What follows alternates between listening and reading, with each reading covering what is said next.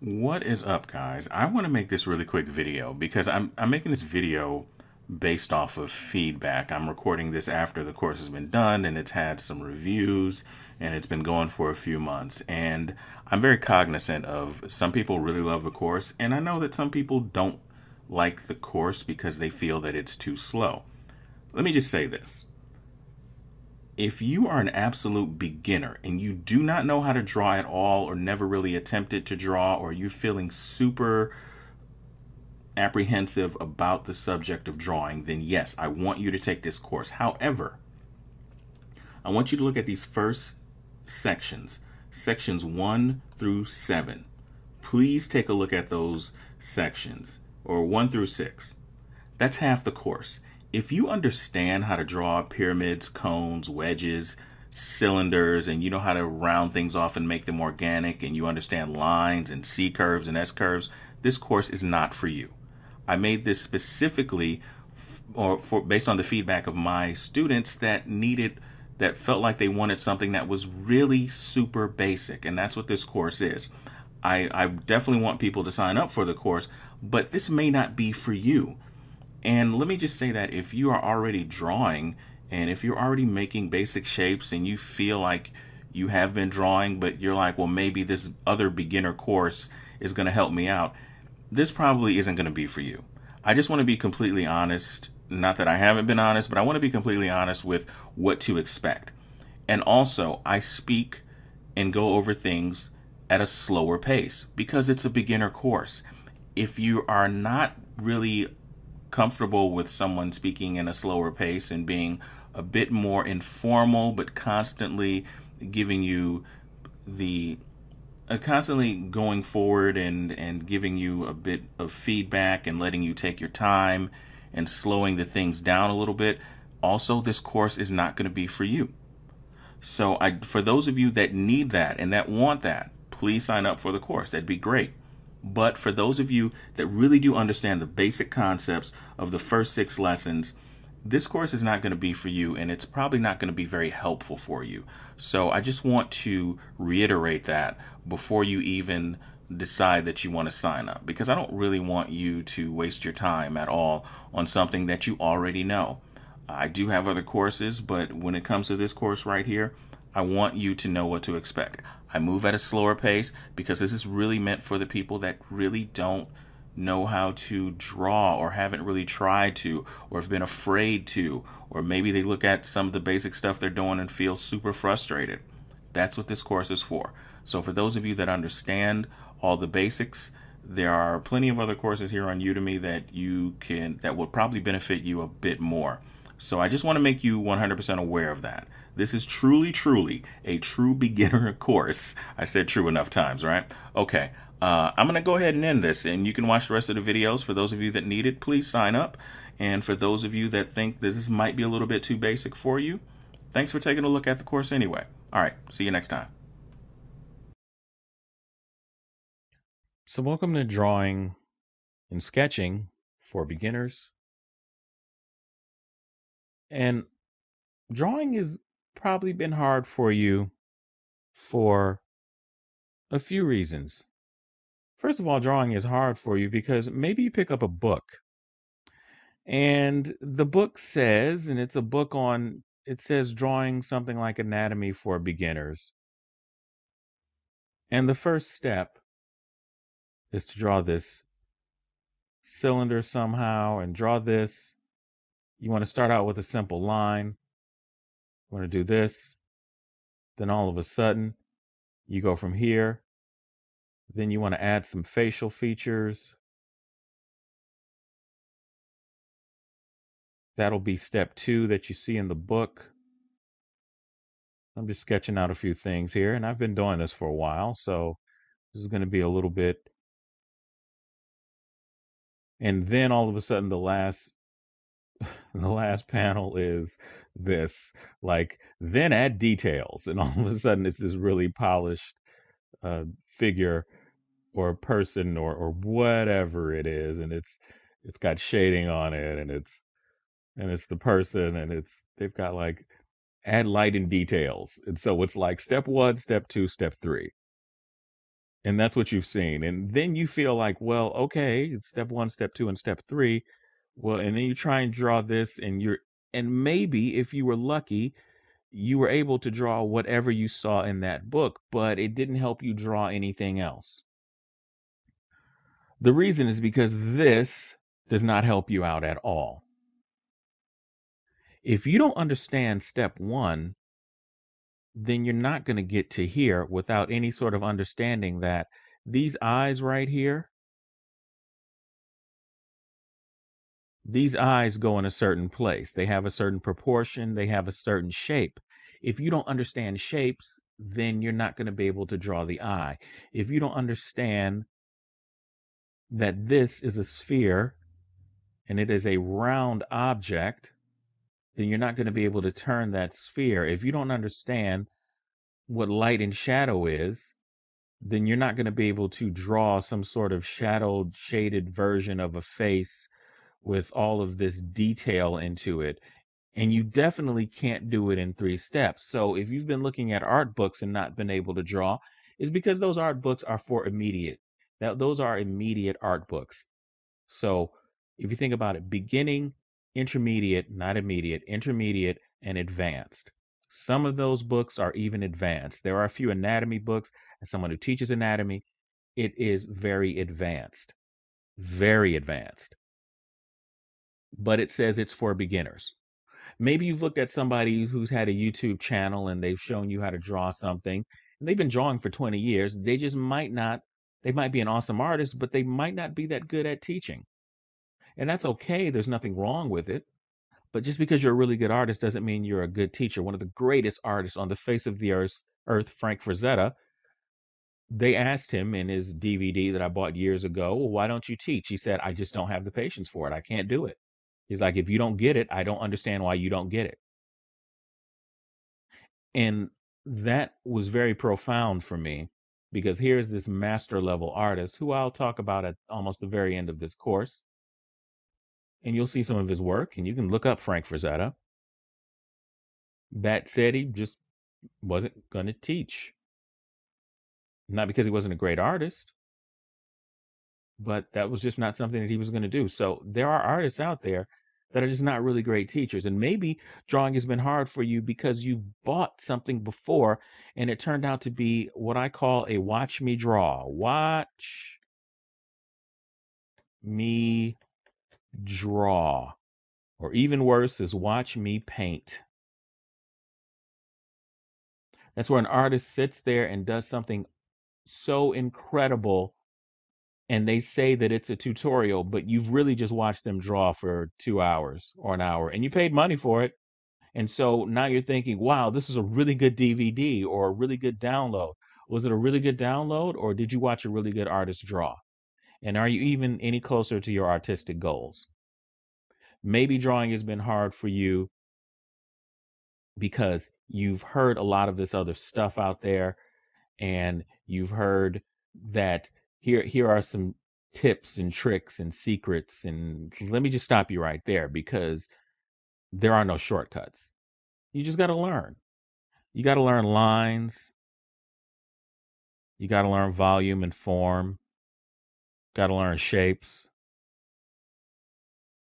And all this stuff creates every single thing that you see around you. And when you get an understanding of lines and shapes and form and volume, and just understand some basics about perspective and maybe some basics about light and shadow and the way that light falls off, you can draw anything you want to draw.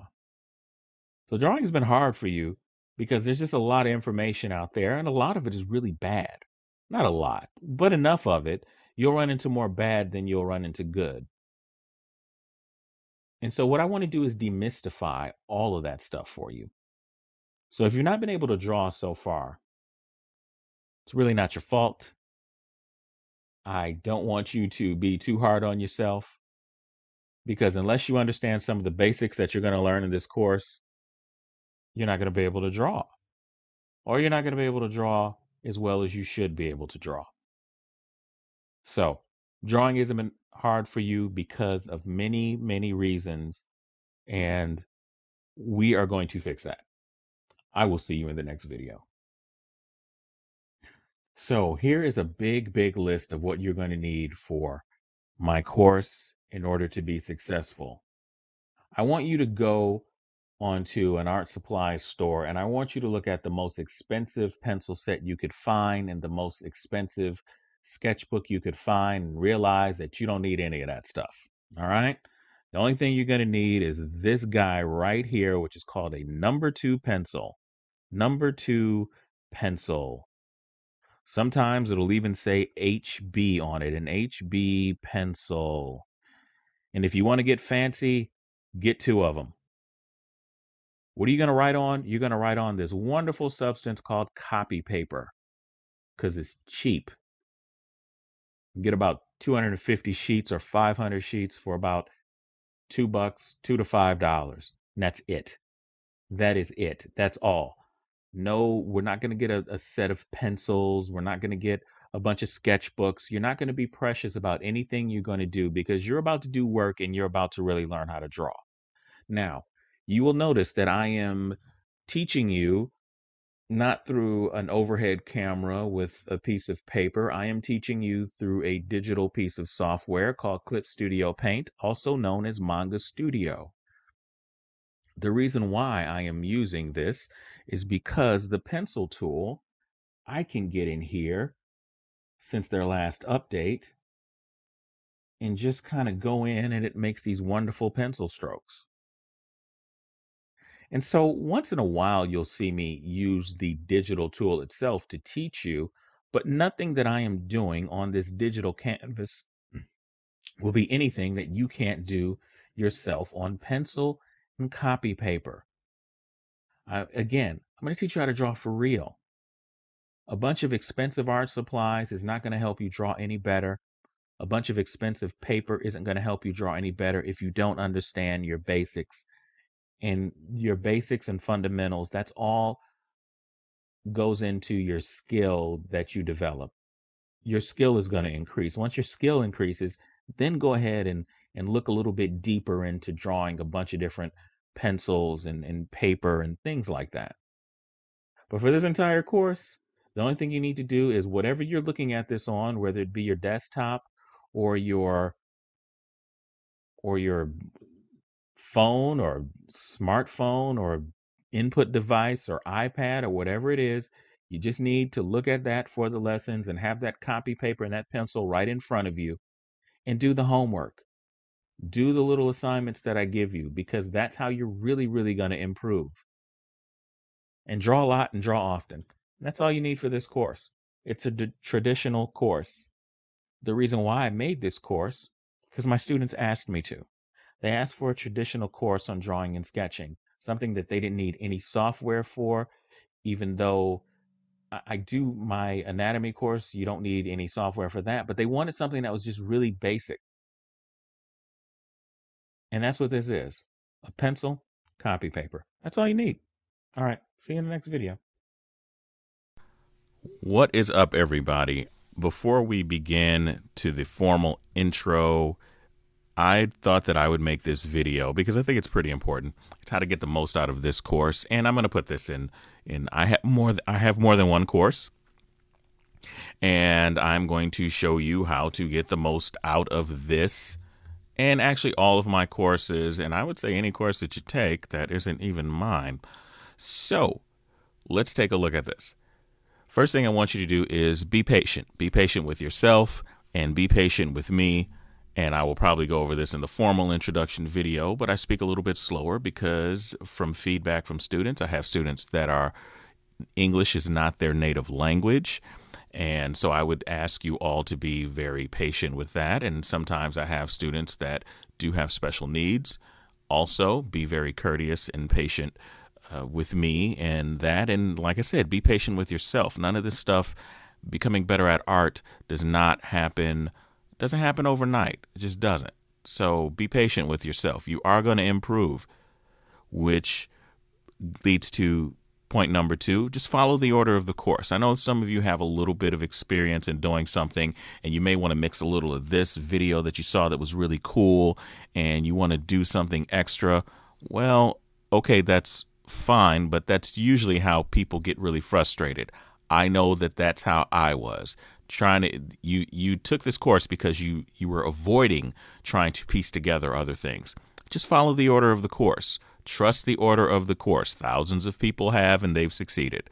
So just follow the order of the course. Also, 3, practice. Practice some of the stuff that you learned. That is one of the biggest secrets about getting better at drawing and why certain people don't improve. Practice. There'll be plenty of stuff for you to practice. Number 4, ask questions. Don't ever think that I am not accessible to you. I answer questions. I say this over and over again, typically within 24 hours, because it is just true. So I want you to be sure that you are asking questions. Number 5, ask for change. What does that mean? Does that mean you're going to ask me for money? No. That means that you are going to ask for change, meaning if there's something that you're not seeing, if it's something that you feel that this course is missing, ask me for it. I add new stuff. I change out content. I'll overhaul an entire section. There are things that I will be going back and doing. I'm always changing my courses, always, and changing them for the better. I'm always trying to make improvements. I'm always asking for feedback. So that's one of the things that I just want you to be aware of. If there's something that you don't see, and then just go ahead and give me the feedback and say, hey, you know something, I really wanted to learn. I wish you would have talked about insert thing, because I don't know what you don't know. You'll hear me say that again. I don't know what you don't know. So please ask for the change that you want. And whatever it is that is making this course not awesome for you, let me know what that is. You can DM me. You can hit me up in the Q&A section, however you want to do it. Or once you join the private Facebook group, you can do that there too. Number 6 is pause often. Don't be afraid to hit the pause button. If there's something you don't understand, rewind and pause. I have to do that a lot when I'm learning something new. Number 7, join the community. It is a Facebook group that is closed. It is private. It is called Altier 39. I have it right down there at the bottom. So to practice your pausing skills, pause and go ahead and type in the Facebook group, and I'll show you what it looks like. If I can bring this down here, I'm going to go ahead and do this. I'm going to go ahead and bring my Facebook page down here so you can know. This is what it looks like. So just type into the group search or type into the search Altier 39. Go ahead, sign up. There are people there. I'm doing some cool stuff over there. I'm doing extra lessons. I'm going to be doing a whole lot of stuff there. I'll be starting to do Facebook live streams, and it's a community. Join. Don't feel like I don't want you to feel you don't have to go through this and not be a part of a community. So, and this community was based entirely on student feedback. So please join the community. You'll have a great time over there. Really, it's a wonderful environment where you can grow and you can share things, and it'll be great. Number 8, read and open my emails and my messages. Why? Because I often ask you things like, hey, what new course do you want to see? Or, hey, how is this going? Can you give me some feedback on this brand new section that I put up? I often ask for things. And if there's another course that you wanted, my emails, that's where you find the discount codes that I sent out. So open the emails when you see them, please. And more importantly, and not more importantly, I shouldn't say that. Just as important, please join the Facebook community. Why don't you go ahead and pause the video right now, and then go ahead, join the Facebook group. I'm going to let you in. And by the way, only my students know about this Facebook group. People don't know anything about this that are not in the group or that are not my students. So this is specifically for all of my students. So go ahead and hit the pause button right now and go ahead and join the group, and then we'll move on. I'll wait. Okay, hopefully you went and joined the group. Now, the last thing that I want to close and say this is the beginning of the course. Udemy loves to ask you, how am I doing? They love to ask you to give me a rating when you just started the course. If you aren't quite sure, and don't be afraid to just hit the ask me later, or just wait until you've gotten a little bit more into the course and have learned a little bit more and decided that you're comfortable with giving a rating. You don't have to give a rating right away, but I also do ask that you are honest, because that also helps me. So, and like I said, if there's anything that you feel like it's lacking, this course is lacking, let me know. I'll upload videos pretty quick. So I'm going to stop talking. Thank you so much. And thank you again for choosing my course. Thank you for being my student. It really means a lot to me. Go ahead, join the group, start interacting, because you're going to improve and you're going to become a better artist as long as you work hard. All right. Talk to you later. Bye. Here are the worksheets. They are, well, these aren't the worksheets, but they are in this particular video section under the resources. And what I want you to do is see that if you've never unzipped a file before, and it's okay if you haven't, it doesn't make you I don't know, it doesn't make you stupid or anything. It just means you just not done it before. So there's a program called 7-Zip. It's at 7zip.org. It's what I use I installed it on my desktop, and it's fine. No viruses as far as I know as of this recording. I've not ran into any issues. And for those of you that are on Mac and you're trying to unload a zip or unzip a zip file, from what my other students have told me, and I'm just including this here because I don't have a Mac, so I don't know, but the Unarchiver and Keika, and they appear to be free. So the worksheets are not going to come into play until much later in the course, but I titled a video called "Here Are the Worksheets," so you can always find them, and you can download them. And there you go. All right, I'm going to stop talking. So this is a very quick video because I just got some feedback that asked me a very excellent question that I did not see coming at all. And obviously from the title, you can tell this has to do with left-handed people, which I am not. So through the lessons, you're going to see me tell you to go through a certain direction to make lines up and down. But going left to right, if you are left-handed and you feel way more comfortable going from left to... Now, I know you can't see it now, but I actually just switched the stylus to my left hand, and it feels really awkward to me because I'm not left-handed. But if instead of you going from right to your right to left, if you feel more comfortable going from left to right, that's fine. I don't know if this is if this is an issue, because I just draw lines. I can draw from left to right or right to left with my right hand. But if for those of you that are maybe a little bit apprehensive because you're left-handed, if it feels more comfortable with you going in the direction of your left hand, that's fine. But I don't know if it makes any difference, because now I'm going to draw with my left hand. Let me hit delete here. Let me see if this makes any difference, because I've tried drawing with my left hand for fun when I was a kid, but it wasn't really fun. So let me go up and down here. So down, up. Okay, that's about the same. Up, down. And that's right to left.